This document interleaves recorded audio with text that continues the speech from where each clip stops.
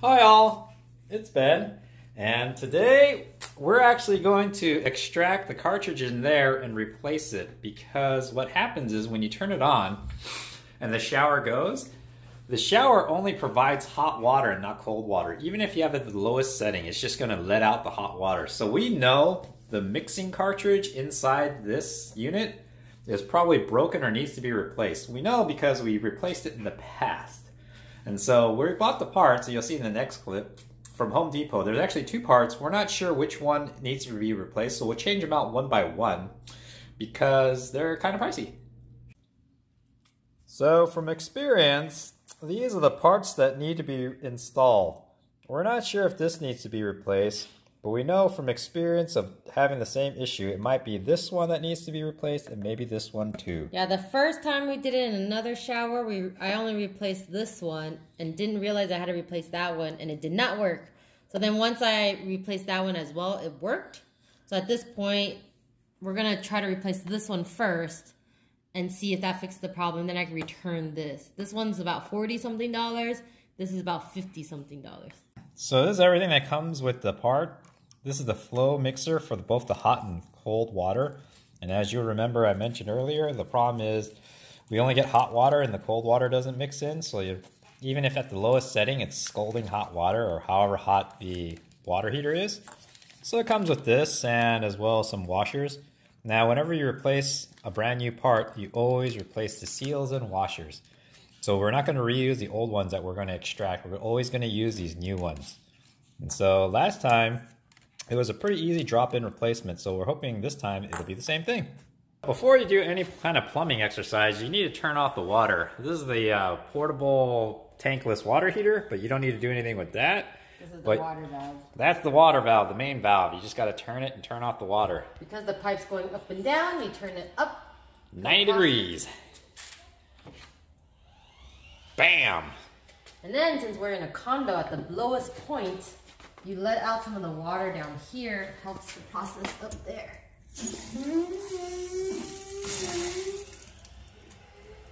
You just drain the water down here for a bit, and then upstairs you just go open some of the faucets and flush the toilets. It just helps prevent the water from like gushing out of the shower thing when you're pulling things out.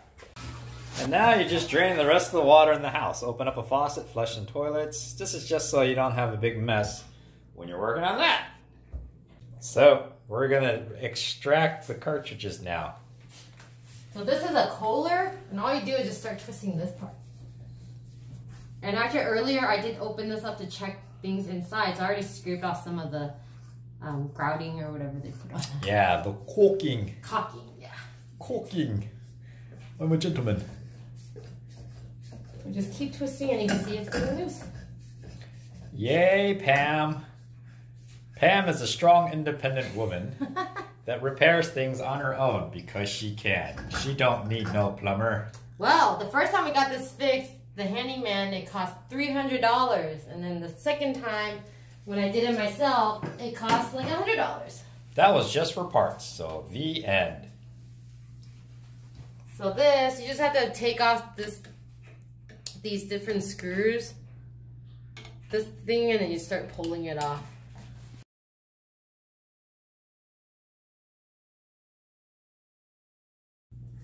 Close your drains just so if something falls, it doesn't fall in.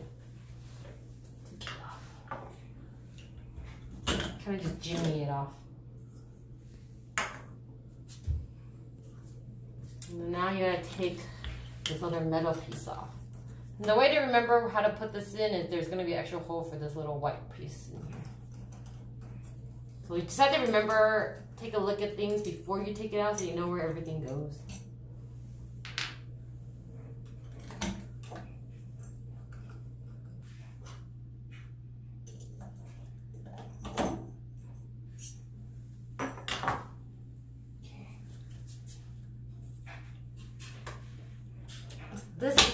Just gotta pull it off, and water's still coming out.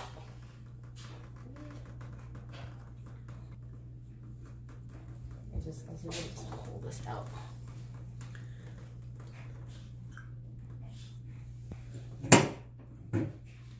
So this is the part that we think is the one that needs to be replaced, and only this part.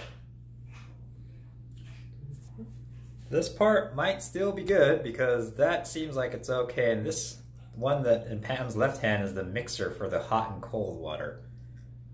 So I think the handyman, if you based on what it looks like, it doesn't even have Kohler on it. So I think it was a generic piece, and maybe that's why it broke much faster.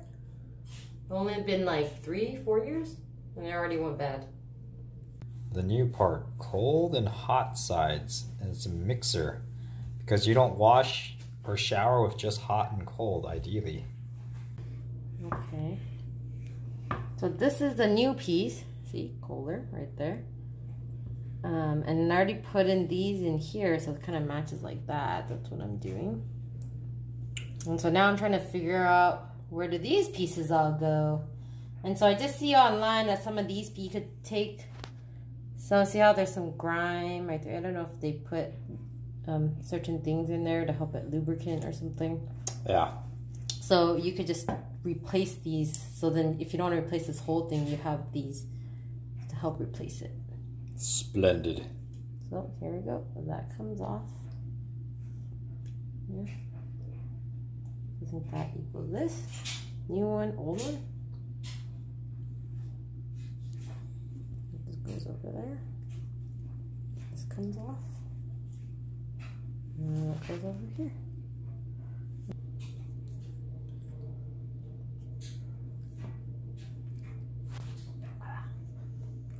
All right.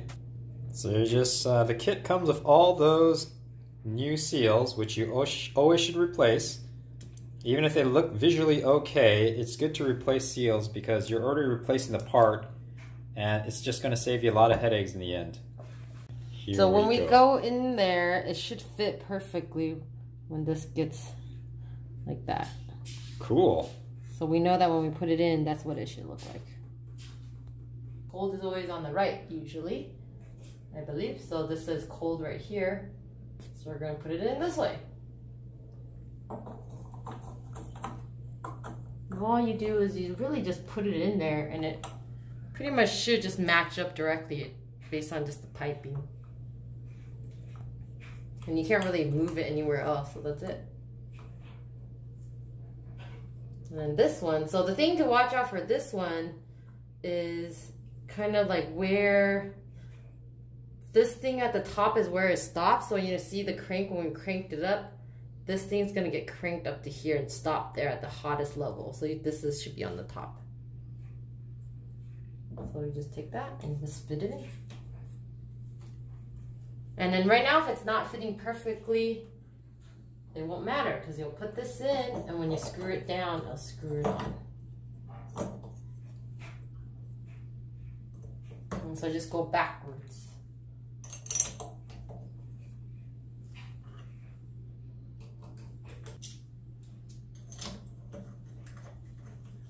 And as you're putting in screws, you kind of put them all in and then you tighten them all kind of sequentially, but don't tighten one down all the way and then put in the other ones one by one. You always kind of put and start all of them and then you tighten them down together.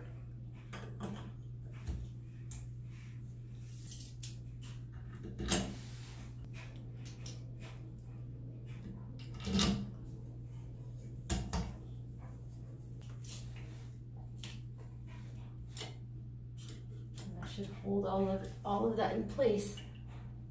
So like the whole thing with this is when you screw it back on, this will turn.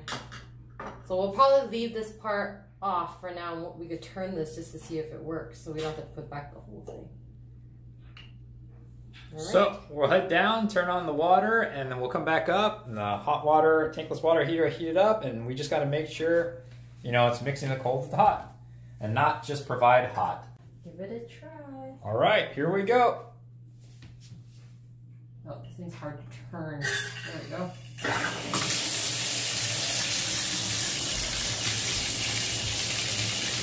Let's turn. We're gonna try to go in higher, and then we'll bring it back down, see if it can cool it down. That was our problem. So like now it's really hot. Okay. And then we want to see if it. Cool. Oh, cool down. Yes, So now it's cold water. Yay. So it looks like the problem has been resolved. Yay, we don't have to. Yay! We don't have to change the front part. I'm going to turn that. Yay!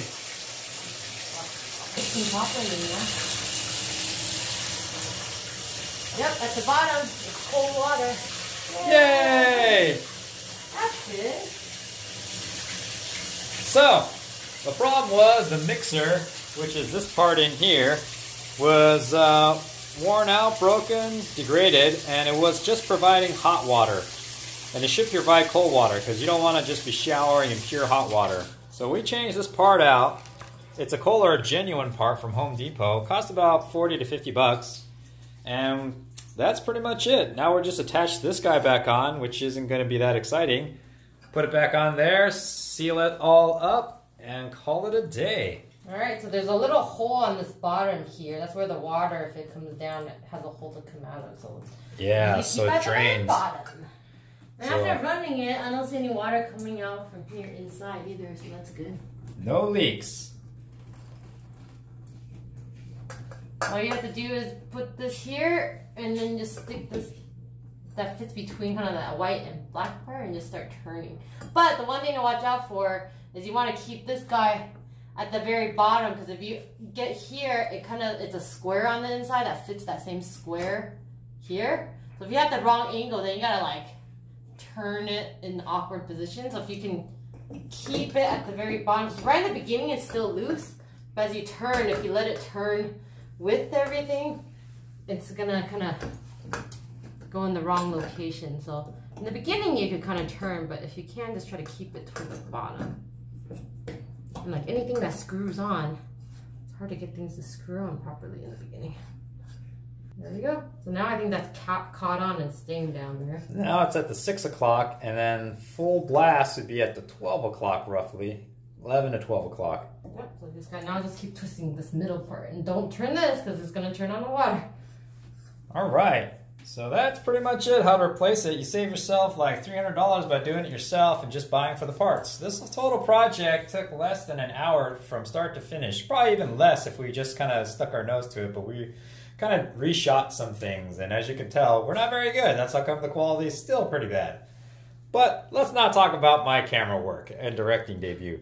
Now, what you could do, like we'll probably do off camera, but you could probably re-caulk this to seal up the surface between this bezel and the tile. But that's not really an interesting video. We're just trying to show you how to replace this guy. Yeah, it's screwed on pretty tight, but yeah, as you see, there's a little crack, and right there, there's a hole. So we'll probably do a very thin layer just to make sure that part gets closed up.